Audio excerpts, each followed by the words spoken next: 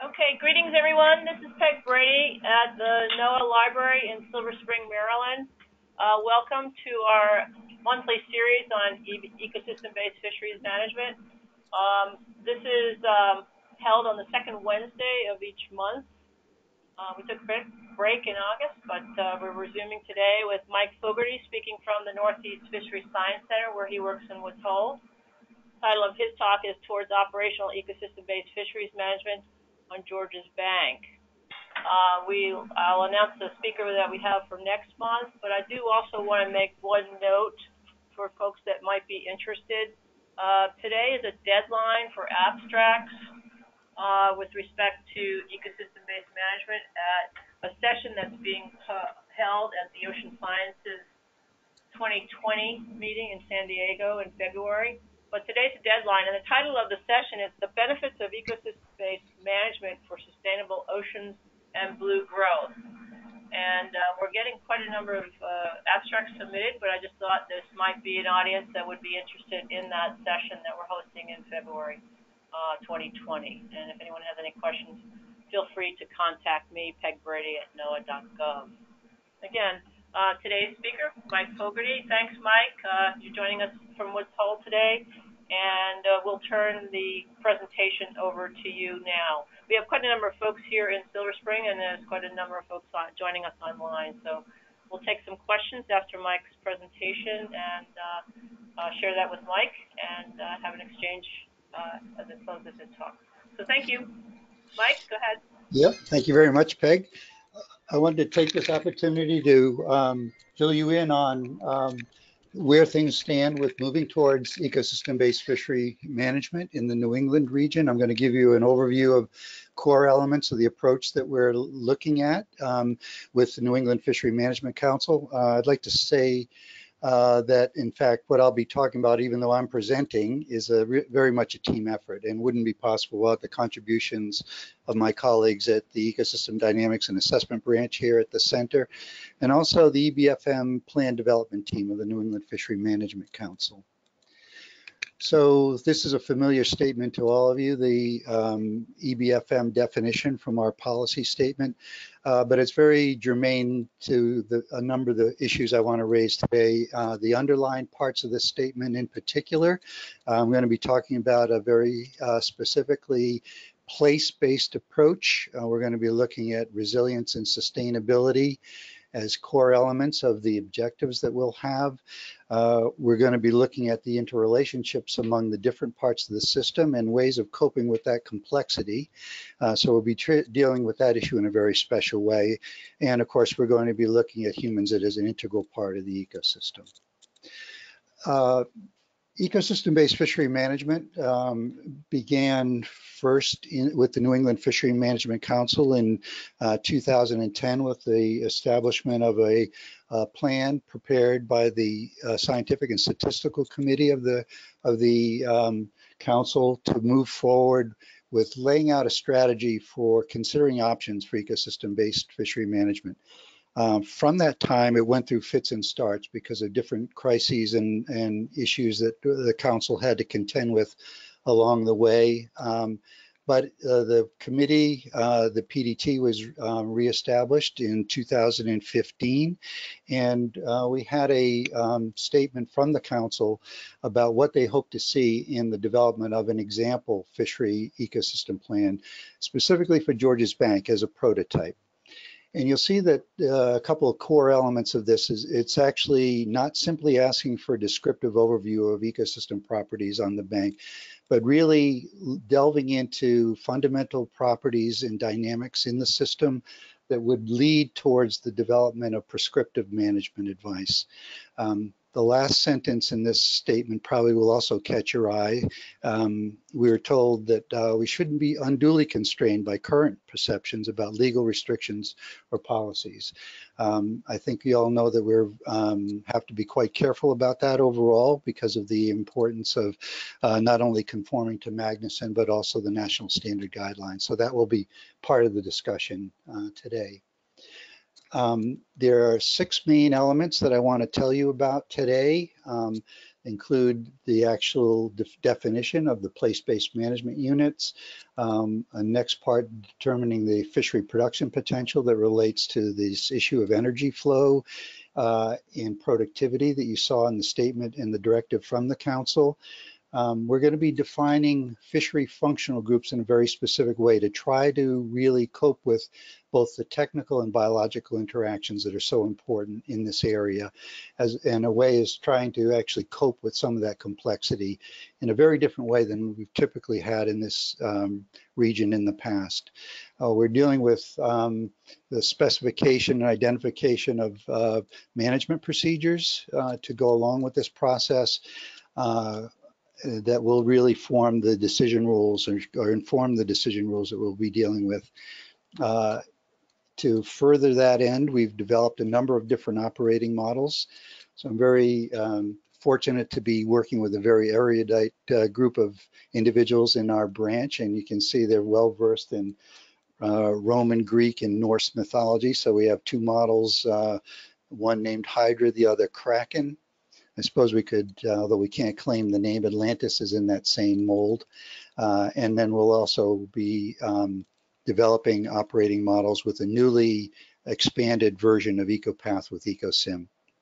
And then finally, I'm going to give you some information on preliminary tests of the management procedures and looking at overall performance levels. All of this is by way of a prelude to moving towards a full management strategy evaluation in the next phase of this overall process.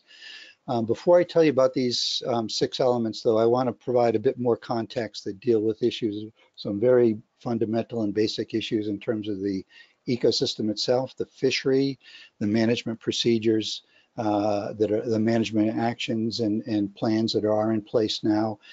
So you'll have a context about some of the core issues that we're grappling with in the region and really why we're trying to frame a different approach to the problem overall. So first, in terms of acquainting you with the geography, I think many of you have heard of Georges Bank. It's a shallow submarine plateau located off the New England coast. I'm sitting right here in Woods Hole. There are a couple of place names that may come up in the course of the discussion, however, that I wanted to bring to your attention. Georges Bank is separated by 2 important channels, a very deeply incised northeast channel going into the Gulf of Maine proper, a conduit for different water masses, both from the north and south. And typically the lower boundary of Georges Bank is defined by this Great South Channel, a much shallower, but nonetheless important, geologically and ecologically important dividing line. But as you'll see as we move on that actually the approach that we've taken really points to a connection and a similarity in some very key ways, not only between Georges Bank proper, but Nantucket Shoals listed there. So you'll see that emerge in the discussion as well. One of the most important things about this area, of course, I think perhaps everyone knows there's a centuries-long history of exploitation on the bank, but one of the really important events started in 1961 with the arrival of distant water fleets off our coast, operating not only on Georges, but largely in that area, from fleets from principally from the former Soviet Union. Under that massive input of fishing effort and fishing pressure, we experienced a sequential decline, a serial depletion of quite a number of the stocks here. You're looking at here, not individual species, but functional groups of species, just to simplify things a bit. The red demarcation point, the vertical line, it separates the pre-200-mile limit activities to those that came into play with not only the adoption of the 200-mile limit, but also the establishment of the council system. So you can see that we were working from the inception of the council's initiatives in a system that had been very hard hit by fishing pressure by the foreign fleets overall. We're also fortunate to have a very extensive history of ecosystem research on the bank, including a number of different energy flow analyses. In fact, the earliest and simplest was published in 1946 by colleagues at the Woods Hole Oceanographic Institution. And since there has been a progressively detailed treatment of energy flow and productivity on the bank overall. This particular diagram I'm showing you came from some work about a decade ago, led by Jason Link, looking at the development of energy flow models, not only on Georges, but in adjacent areas on the Northeast continental shelf. More recently, Sean Lucy has developed an expanded development of energy flow network models for Georges Bank that as part of his dissertation research. But you can see that there is quite a extensive database that we're drawing on to identify the energy flow patterns and the dynamics in the system overall. Currently, the management structure under the New England Fishery Management Council has a number of distinct management plans, and you'll see that in a number of them, there are several species, in the case of the groundfish plan, quite a number of species that are bundled together. However, in any one of these plans, there is no real consideration of the interactions among the species in those plans. And perhaps more importantly, for some of the things I'm going to want to say, there's no direct consideration in the current management of strong interactions among species covered under separate management plans. So we have really a strong possibility of having unintended consequences overall by treating these different species either within a plan or between plans as actually operating independently in the ecosystem. And then I'll just also point out that we have in the skate complex that you see to the right of the screen, treatment of a group of species collectively. So the individual species, although they are assessed through survey analyses separately, the plan is for the entire complex. And similarly, in the center box, silver hake and offshore hake are treated as a species complex.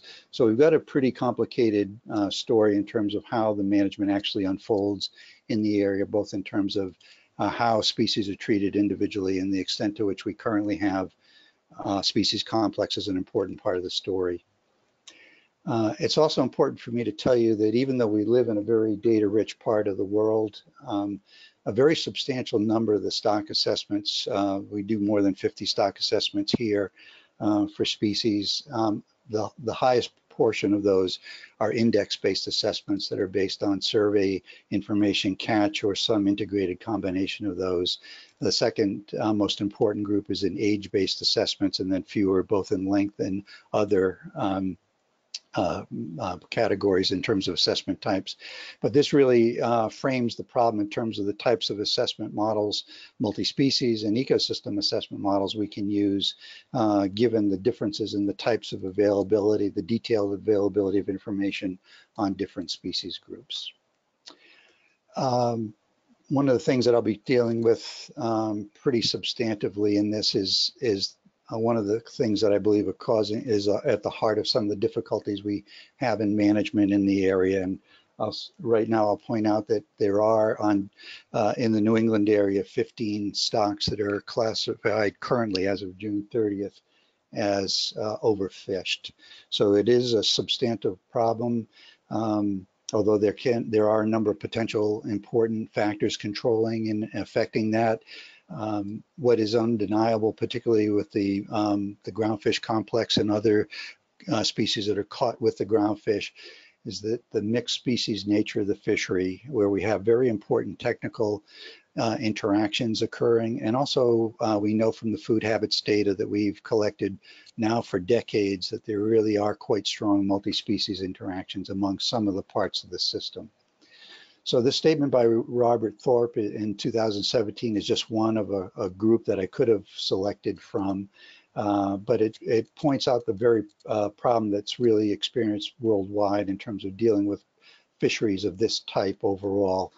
And in particular, trying to think about the problem as if there were individual FMSYs for species, when in fact they're really part of an interacting complex. So the one way to think about that problem is, in simplest way, is first to understand that we do have some quite strong predation mortality terms. Here's a group of 6 species, and they're arrayed by age class in this case, with the blue at the upper end, the youngest age class at age 1. You'll see that in many of these, not only is the natural mortality rate on the younger ages potentially quite high for a number of these, but it's also time varying. So it's not a constant as we typically think about in single species assessments currently in this area, at least.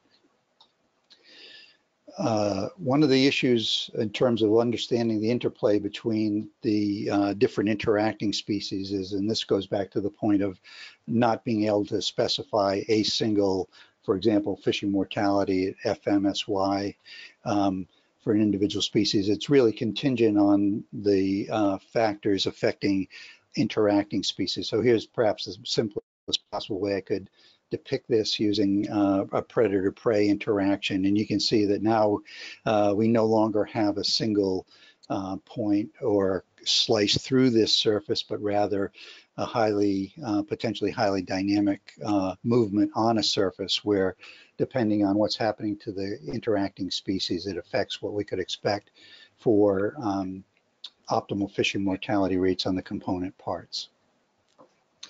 So I'll close with just a couple more points about background.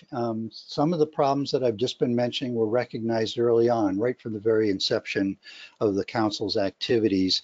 The Council formed a Northeast Fishery Management Task Force, and in 1980, the task force delivered a number of different reports on different aspects of the challenges facing the Council. And one of the things they highlighted is an approach to really trying to cope with some of these issues that relate very specifically to the technical and biological interactions that I mentioned. And they talked about setting both target levels and understanding productivity and harvest potential for the entire ecosystem, with the idea that that ecosystem has greater overall stability than any of the components. And also, of course, quite importantly, that it's really important to preserve the integrity of the overall ecosystem. So understanding that broader context that comes with looking at a big picture issue is really at the heart of what they were getting at in this statement. The lower part of the statement talks about how management could be affected through one or more combinations of the following: individual species, groups of species, or particular fisheries defined by area or gear. And these would be regulated quite specifically to try to maintain some form of balance in the species mix. So unfortunately, that proposal was not adopted by the Council at the time. It went the traditional single species route overall, although I will say that prior to the implementation of the 200-mile limit, under international jurisdiction on Georges Bank through the International Commission on Northwest Atlantic Fisheries, a variant of this idea was actually implemented starting in 1973 and was in place right up to the time of the implementation of the 200-mile limit. And in that, there was an overall MSY specified for the entire Northeast continental shelf overall. And then there were strategies devised to divide allocations both by nation and by species such that they would not exceed that overall production potential total. So one of the things, in a very real sense, we're going to build on that kind of a idea and try to return to it and see whether in fact it is feasible and what some of the potential weaknesses might be. We're going to do it in a slightly more refined way than I just described, however. We're going to be trying to define what you'll see in a moment as fishery functional groups. But here I'm showing a quote from colleague John Steele. He and I had been talking about issues related to the feasibility of looking at functional groups as management units overall. And this is from a message that John sent me now quite a number of years ago. And he's really highlighting that it's simply not a convenience, either empirically or for management purposes, but these functional groups are really at the heart and soul of how an ecosystem operates.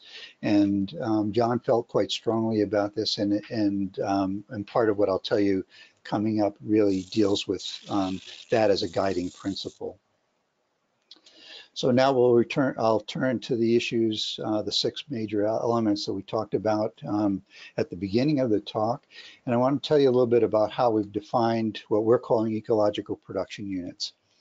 So we've collected information throughout the entire Northeast continental shelf. And some of you may know that that area from Cape Hatteras to the Gulf of Maine is designated as a large marine ecosystem under the NOAA large LME program. We wanted to look at in finer detail, though, about some of the structure and basic ecological properties for this system to see whether they're effective dividing lines that we should consider in any management strategies.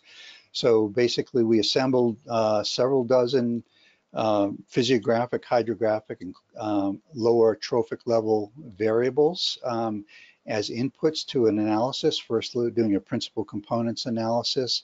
In this case, it explained about 75% of the variance overall in terms of the spatial dynamics in this system.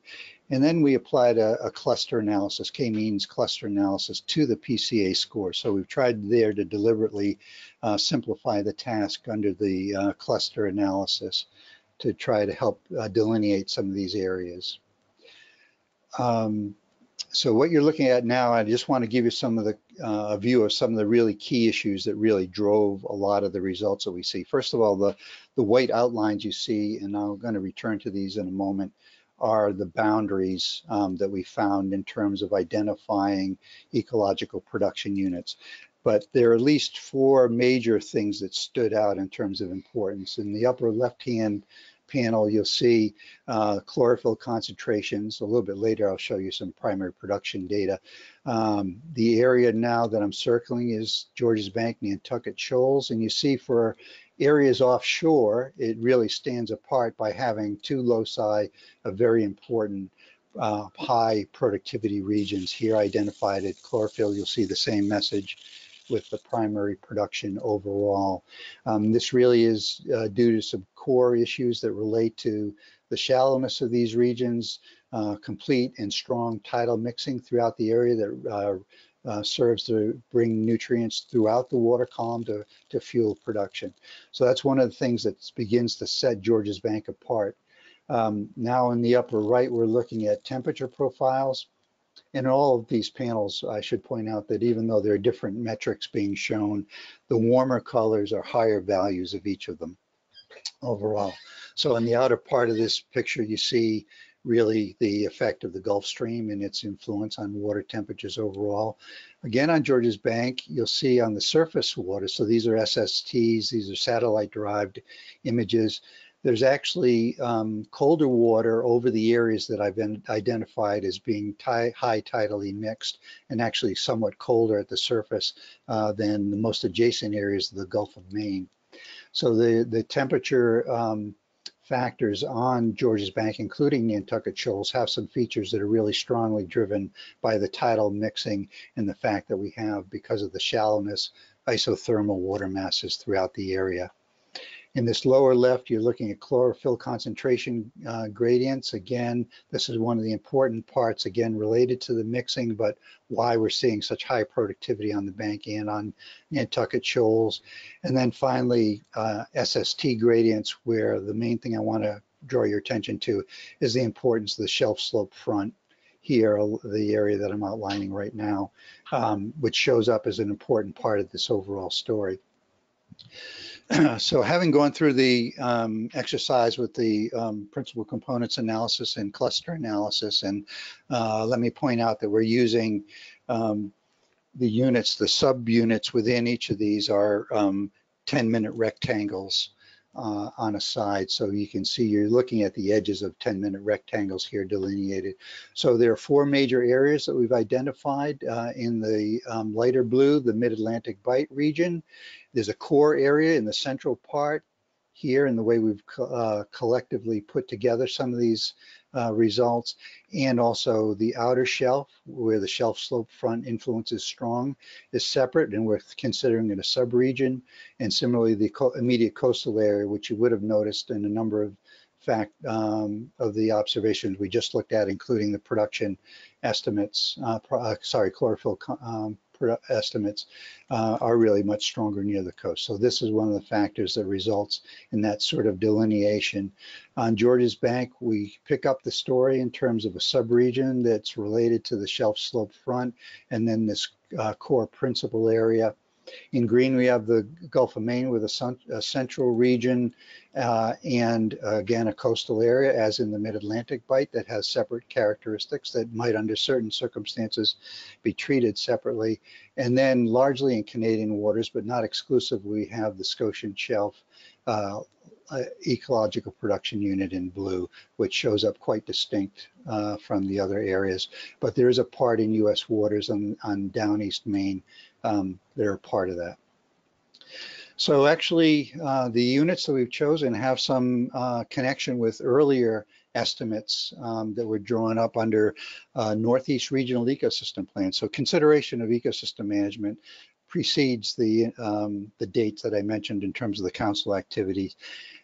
This is a chart drawn up by expert opinion, but you'll see it has some elements in common with what we found in our analysis, our statistical analysis, including the importance of the shelf slope front. Basically, the delineation of Georges Bank, not simply at the northeast, the Great South Channel that I mentioned earlier in the talk, but also extending further out and encompassing and coming up to Nantucket Shoals and a midshore and nearshore area as well. So although it doesn't here delineate the Canadian waters, that actually came up after with the 1984 boundary dispute, but it didn't identify the Scotian Shelf as a separate area. But nonetheless, you can see some commonalities using different approaches that point. They're not exactly the same, of course, but they point to some similarities and recognition of the factors that are driving the production units overall. So next, I'm going to tell you briefly about this issue of modeling fishery production potential. We have done it, as I mentioned earlier, using network models, including EcoPath with EcoSim. But here, for this purpose, we also developed a simpler model overall, where we're going to trace the flow of energy from the base of the food web through a number of steps and make an important distinction between the microbial food web here in this lower left component, and the fact that energy flow goes through several more steps through this channel in terms before meeting at the nexus of the food web with mesozooplankton, then does what we typically think of as the classical grazing food web, where you have diatoms and larger dinoflagellates, the microplankton, feeding up through not only the benthic communities, but directly to the mesozooplankton. So the energy flow is quite different depending on the pathways, and a large part of the nano and picoplankton go through the microbial food web before becoming available to the upper trophic levels overall. Looking at primary production by these functional groups, you'll see the microplankton production, the diatoms and larger plankton primary producers here. And again, the hot spots that we saw on Georges Bank and Nantucket Shoals show up again. From this is all on a common scale. The nano and picoplankton you'll see right here is dominant overall in terms of the amount of production going to the system, on the order of something less than just less than 70%. On average, is being produced by this functional group, nano and picoplankton. So a lot of that energy is dissipated through the microbial food web, and that's important to understand in terms of thinking about how the flow of energy works, and ultimately the production of harvestable species that are of interest to humans for food resources. The model that I just showed you is implemented in a stochastic mode. I'll go back for a moment and say that the transfer efficiencies that are really indicated by these arrows really are taken as probability distributions rather than fixed values, as they sometimes are in other models of this type. We did a meta-analysis of over 100 different compiled food webs to get ideas of transfer efficiencies for these different parts of the system and constructed probability distributions for those. We also have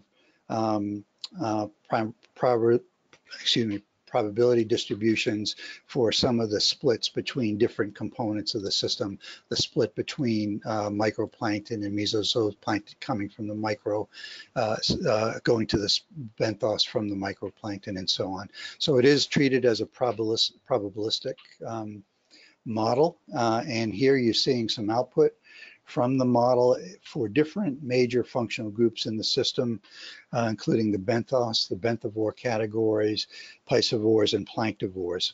So what you're looking at is typical box and whisker representation of the stochastic simulations that we've conducted. The main thing that I want to draw your attention to is that the median production potential for the bivalves in terms of live weight was on the order of 20 kilotons, and the median production potential for all the others was 220 kilotons overall. When we partition that, these numbers though include both species that are currently exploited and those that are potentially exploited, and also all size classes. So it's a larger number than you might expect under our traditional treatments, and you need to keep that in mind. But we have partitioned this out to currently exploited species, and it's more on the order of 160 kilotons overall for the estimated fishery production potential. So that currently is higher than about on the order of 120,000 kilotons that we're getting for the catch on the bank right now.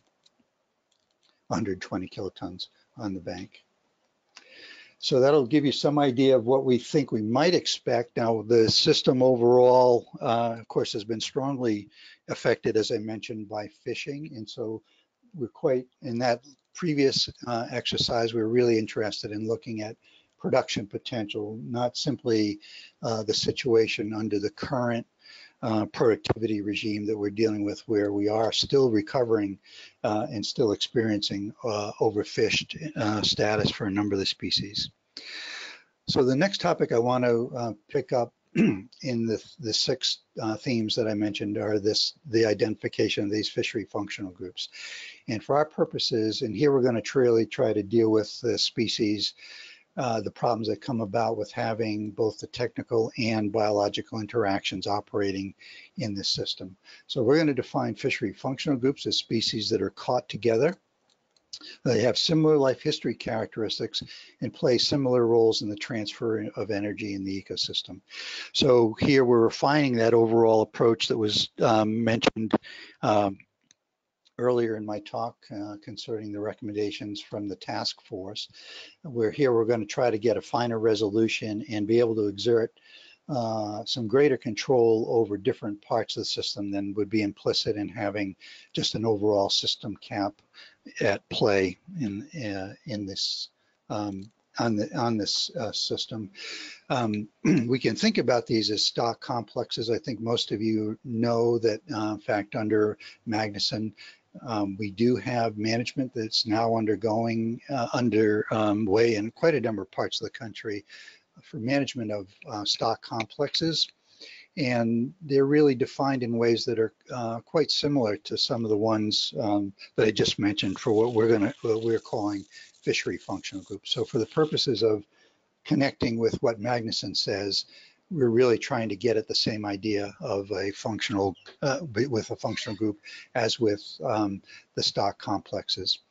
And also basically, a core element and related to the technical interactions is the fact that, as I mentioned, a number of our species cannot be targeted independently of one another. That's not to say that the fishers cannot exert some control, compositional control of the catch, but there are inherent limitations that have shown up in a number of different analyses of this problem overall. So we're really going to be talking about assessing and managing on the basis of these functional groups, which here are connected with the stock complex idea. So in terms of this overall idea of looking at the species that are caught together, we have done in the past a number of analyses defining operational fisheries on Georges Bank. Here I'm showing you just one group for 10 otter trawl fisheries in the region on the bank itself, and basically identifying that these range from, and here we're simply looking at some of the most important species that comprise the overall catch. We have 3 of these that have a pretty substantial representation of a broad array of species, so really highly species, mixed species oriented. And then finally, for some others, ones that are really quite targeted on individual species, including ones that relate here on this outer part, either on shrimp or on the squids in the region. In terms of the part about the transfer of energy, there also have been quite a number of analyses done to try to define trophic gills, and that's an important part of the way we're viewing the problem. We're trading on some of these earlier analyses, and here I'm just showing one example as a prototypical approach using a cluster analysis based on food habits data, where here there are 3 major categories identified: benthivores, planktivores, and piscivores, and subdivisions of the planktivores and piscivores are possible depending on how finely you want to define the overall structure. But the main point is that we have objective ways of defining not only the species that are caught together, but the species that are exhibiting trophic interactions and identified as playing similar roles in the ecosystem. And then finally, the last point here is to deal with life history characteristics, because of course one of the really important factors that emerges is that we have species with very different life history strategies that differ as a result in terms of their vulnerability to fishing. So here's a non-metric multi-dimensional scaling of a number of about almost a dozen life history attributes, including factors such as reproductive characteristics, the intrinsic rates of increase, basic growth characteristics of the species, and so on. And we see a couple of main elements in this story. One is that we have one group in this state space, largely but not exclusively made up of the skate complex overall. You'll see there are some teleost in this group as well, but an important component of this is really reflecting a major part of the skate complex. Here we have species in the teleost group that have really faster life history characteristics, and then scattering of other points, including or species or stocks, including dogfish that have very distinct life history characteristics that point to the need to consider them separately. We have halibut and redfish among the teleosts with different vulnerabilities to fishing because of their, in many cases, delayed reproduction and lower fecundity than some of the other species that we're talking about in this major teleost group. So again, we're able to objectively look at some of the important factors that define the life history characteristics and potentially vulnerability to fishing, and bring those into play into our definition of the functional groups overall. So now I want to tell you about some of the main elements of the management procedure. Again, this is really just a prelude to a much more detailed management strategy evaluation. So I'm not going to go into a lot of detail, but I am going to show you some results to kind of set the stage for some of the things we found so far. and looking at this. And first, so here's a pictorial representation of what I'll tell you listed on the right-hand side. Again, we're going to set an overall ceiling or cap on the catches here based largely on the basis of target exploitation rates and estimated biomass levels, but also informed by the production potential estimates that we've had that I showed just a bit earlier. You'll see that immediately if we just specified caps on the catches, that it'd be possible quite easily to overexploit components of the functional groups for some of the reasons I was just mentioning, differences in life history characteristics, and also because of the intrinsic value, economic value of different species differs, that there would be an attempt to take the high valued species and probably discard a number of the lower valued ones. So for that reason, we need to set a constraint on defining what we're calling floors or minimum biomass levels below which a species or stock is considered to be depleted.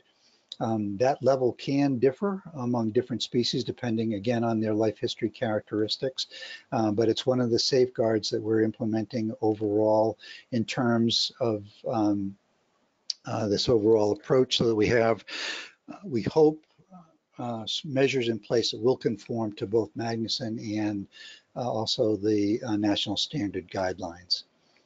We're going to, one of the key things of the options that we're considering in terms of remedial action is that, and you'll see the harvest control rule in a moment, but if biomass drops below a trigger or threshold level for a species or a functional group, we're going to implement reductions in exploitation on the complex as a whole before the floor is reached. So again, this is in recognition of the fact that even though there may be a limited number of species that are deemed to be in trouble, we could have problems if we don't allow fishing on other parts of the system that co-occur with the species in trouble. So we want to, at least as one of the options, understand the performance of that as a measure, as an important component of what we want to look at in terms of conservative management.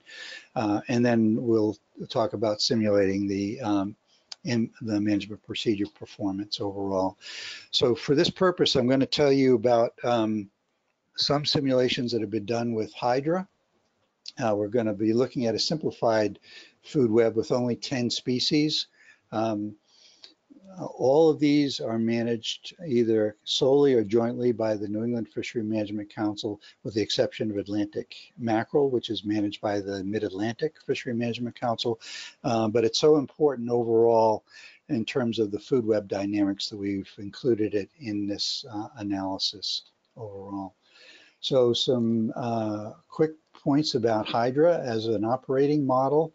Again, it has 10 species and it's broken down into 2 elasmobranchs, 3 piscivores, 2 planktivores, and 3 benthivores. It's a size structured rather than age structured model because we do have size information on all the species among the 10 that we're talking about, and much more broadly as well. We're looking at size specific predation mortality rates within Hydra. And the model is set up to allow for environmental covariates on growth, maturity, and fecundity. We have a number of different choices for recruitment functions within Hydra. And so we can choose among them as different options and look at the performance under different kinds of choices for the recruitment dynamics in the system. The model currently has 3 fleets, including bottom and pelagic trawls and fixed gear. But we're in the process of adding 2 more fleets to the model, and also 3 more species, but that work is now underway and not completed. And we're going to be deriving size-specific fishing mortality rates from this information. The model is implemented by Saragachis in ADMB, and at the moment it's in we're using for simulation, so in this operating model mode overall, but there are plans and analyses that have been undertaken to look at it as an estimation model as well. And then of course we're going to focus on the fishery functional groups to account for the technical and biological interactions. So some core elements of Hydra in terms of the flow of the model flow in getting through this cycle.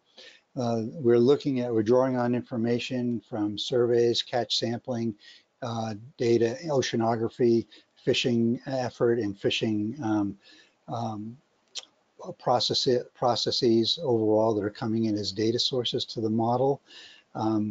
Hydra is a multi-species fishery model, simulation model, again with the recruitment module, growth and condition modules, consumption modules to estimate the predation rates, and fleet sector and fishery selectivity modules. So many of these are parameterized in ways that will be familiar to many of you working in multi-species modeling. This then passes simulated data out into the process where we're looking at biomass, size composition, mortality rates, both natural, other mortality, predation mortality, fishing mortality, and catch estimates. It is then passed to an assessment module where we're doing simulated assessments. And here, because of some of the restrictions on the nature of the data that we have, we're looking at a number of different simplified multi-species assessment models that do include multi-species production models and multi-species delay difference models. And we're looking at these not at the individual species level for when we get to this stage, but really at a functional group level. From these assessments, we're devising ecosystem reference points, which can also be informed by the satellite primary production estimate, and then looking at the efficacy of different harvest control rules. So the harvest control rules that we're looking at can be viewed in this way. There's a couple twists to the normal story. First of all, as I mentioned, the exploitation rates that we're looking at are implemented at a functional group level, not at the individual species level. In contrast, the biomass or the biomass reference points are implemented both at the functional group level and at the individual species group level, and you'll see that in a moment. We also have different cut points, decision points, trigger points, and threshold and more precautionary ones for species that we deem to be vulnerable because of their life history characteristics. And one of the important things here relative to what we're currently doing in terms of multi-species management on the bank is to have a ramp down strategy as an integral part of this. So once a trigger point is reached, then we begin to reduce the fishing pressure on the functional group as a whole in an attempt to restore it before it ever reaches some of these threshold points where fishing would be stopped. So that's the basic idea that we're looking at. In terms of performance metrics, we're looking at the biomass, both by species and functional group, revenues, so to bring in parts of the important story on the human side, by species and functional groups, species diversity, looking at the species depletion index and also a functional group depletion index. So this is when either species or functional groups fall below the threshold values that I mentioned earlier. We want to look at the maintenance overall in terms of the size composition and structure of the population. So we have a big fish index that we're using to mark where we are in terms of the size composition overall in the catch. Again, this is with the idea of maintaining sufficiently robust size structures that will have important influences overall in terms of the reproductive output and yields in the system. We're looking again at the human side, the stability of the landings, and another look at ecosystem structure, system overall structure in terms of the ratio of different functional groups. I'm going to show you a figure in a moment that has some but not of all these represented. I didn't want to crowd the diagram too much. We basically have here I'm going to show you some radar plots that summarize the results from the simulations overall, and of the response variables we're looking at. We're going to go look starting at the 12 o'clock position at revenue, functional group status, the species status, landings, biomass, stability of landings, the large fish index in the population and in the landings overall. So this upper tier looks at what happens when we only implement restrictive management when that threshold level is reached. So it's really the extreme case. In the lower panel, the lower tier, we're going to show what happens when we implement the ramp down once a trigger is reached. So the important thing that you need to know in interpreting these in these radar plots is that it's better to be on the outer part of the octagon.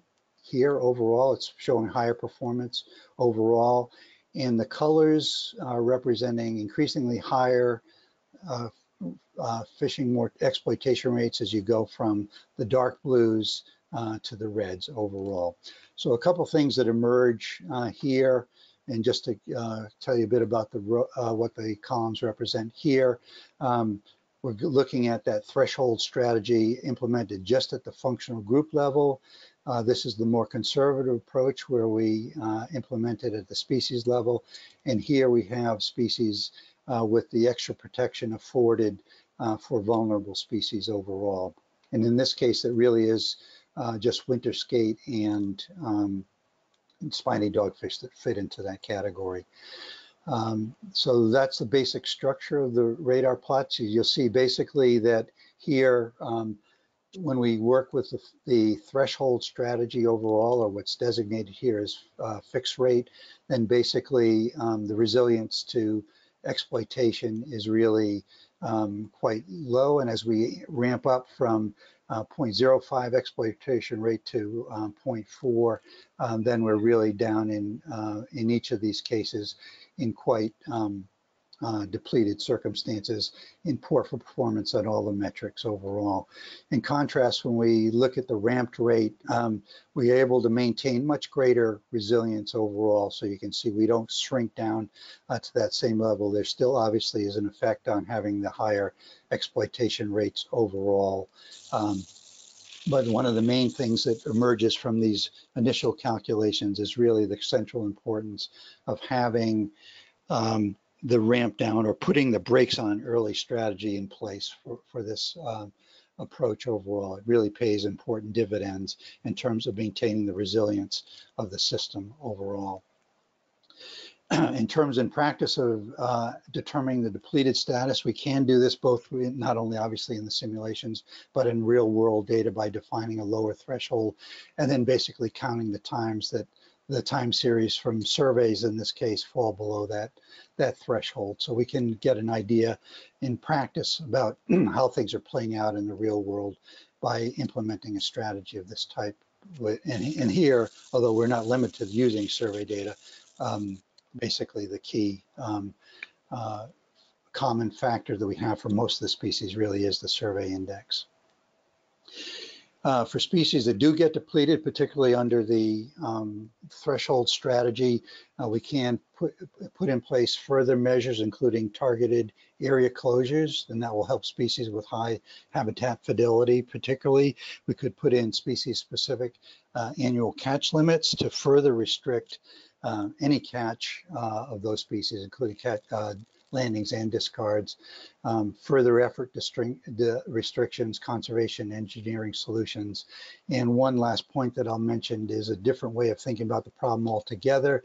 In terms of allocating catches in terms of biomass, the way we typically have done, we can assign instead point allocations for the system overall, where we have differential points assigned to different species depending on their current status.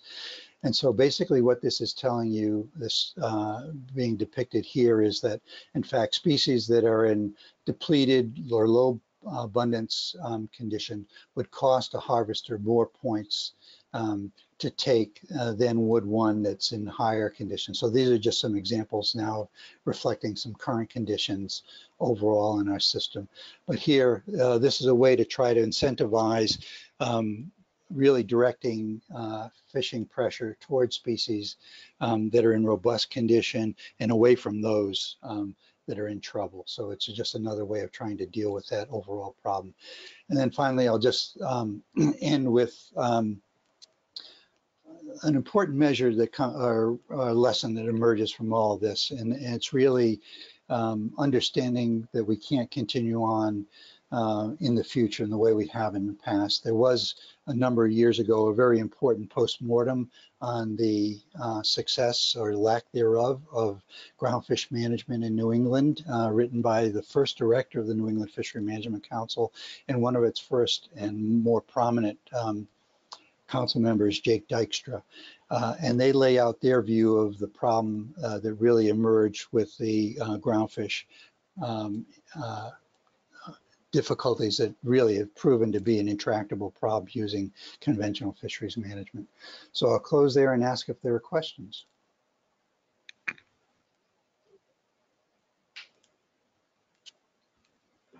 Thank you, Michael. A great presentation. We have a little bit of time, and I just want to assess. We have definitely one question here in Silver Spring and two online. Some of them may be a little in depth, and we would again recommend perhaps, Mike, you could address them offline with the folks that have posed the question. But we'll start here in Silver Spring, and maybe you mind coming up and. So, Mike, tell us who you are. Hi, Mike. This is Liz Chilton from Office of Science and Technology. So glad you brought up performance metrics, and I've been watching the development of this whole process, and I'm very excited about it. I'm particularly interested about the performance metrics of revenue and landing stability from the perspective of what kind of feedback have you received from the fish houses? Are they possible, willing, able to take that mix of target in a single delivery for the type of processing they're doing? Has that been part of the consideration? Yeah, it is an important issue overall, Liz. There are a couple of initiatives underway actually to broaden the base of resources that are used. So basically, you know, what we want to do is think about this as managing a portfolio and having and maintaining a diverse portfolio. And the more species that can be brought into this mix to both produce yield and revenue, but also perhaps shield some of the other species is a pretty important part of the story. So among the initiatives here to get people working with what might be considered less commonly utilized species are the community supported fisheries initiatives in the region, where they do bring to their members species that they might not see in the marketplace, or at least not prominently so, and have them try them. And also there is an important program run out of Rhode Island called Eating with the Ecosystem that tries to really broaden the base and really I think serves an important purpose in trying to diversify in the way that we're trying to encourage in this overall. So to spread the burden more, but have much lower fishing rates overall on any one individual component. So those are just a couple of the initiatives that are underway. But it is an important, it's not a trivial issue overall in terms of thinking about markets and marketability. And that definitely does have to be considered. Thank you, Michael. We have two questions online. I'll ask the question, but you may need to take them offline. One is from Melissa Rhodes-Reese, and the question simply is, has the Northeast Fishery Science Center considered including large vertebrates into the energy equations to more accurately represent ecosystem processes? Yeah, so that's a good point. Thank you.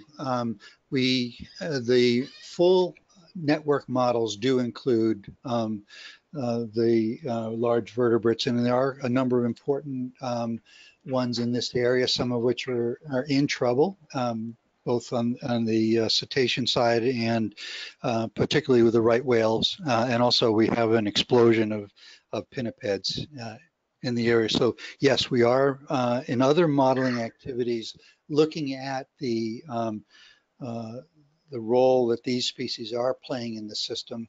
The the model that I showed for the purposes of looking at the production potential really dealt with trying to see what would be available to all parts of the ecosystem, potentially if we were dealing with a strictly bottom-up controlled system. So one of the decisions that would be made in that case, if you look at just that simpler model, is the partitioning between the resources that would need to be left for vertebrates in general, not only the mammals, but also the birds. Okay, great, Michael. And just one more from Alida Sotomayor. All these metrics and relationships in the Georges Bank fishery, did you have them from the beginning, or are they being developed for the EBFM approach? Well, we assembled them specifically for this approach. We had the available information to do it from the beginning, and that helped inform some of the decisions we made along the way. But they weren't being put out, all of them were certainly not being put out in the form that I alluded to just now, in terms of what we'd use in terms of really measuring performance. So to go back to the original statement about what we're trying to accomplish with EBFM and the issue of resilience, a number of them you'll recognize do relate to the issue of resilience, and we'd want to bring those forward. So currently we do deal with an extraction-oriented objective system, albeit one that does have important considerations of overall sustainability, but it focuses pretty strongly on extraction through the, that's inherent in the MSY strategy. But here we want to broaden that focus and really bring in more of the resilience angle. Okay, great, Mike. We have one more comment from Dennis Hyman at the Marine Mammal Commission, and we'll just send that to you directly. It's just a comment on available information. And so again, Michael, thank you so much. Appreciate all your efforts and time in putting this together. Great presentation. We have a wonderful turnout online and here in Silver Spring. So again, thank you so much. For our next seminar on October 9th, same time, our speaker will be Jamil Samori from our Northwest Fisheries Science Center. The title of his talk, An Ecosystem-Based Risk Assessment for California Fisheries, co-developed by scientists, managers, and stakeholders. So stay tuned, join us again, and again, thanks to everyone who joined us today. I appreciate that, and thanks to the NOAA Library again for hosting us. So thank you, everyone. Thank you, everyone.